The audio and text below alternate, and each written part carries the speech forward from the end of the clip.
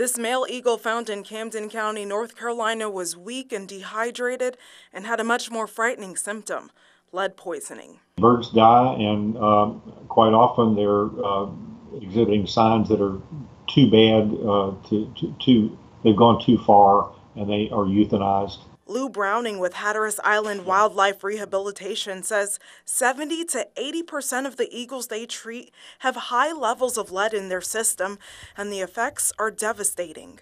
Lethargic, it's limp, may have vision problems, staggering, legs not working correctly.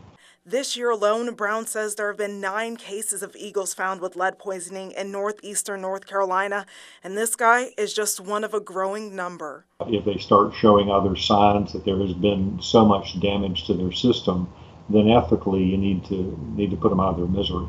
Browning says hunters are to blame for this heavy metal showing up in their system. They're getting most of this lead from scavenging deer carcasses and other carcasses that have been shot and left in the woods.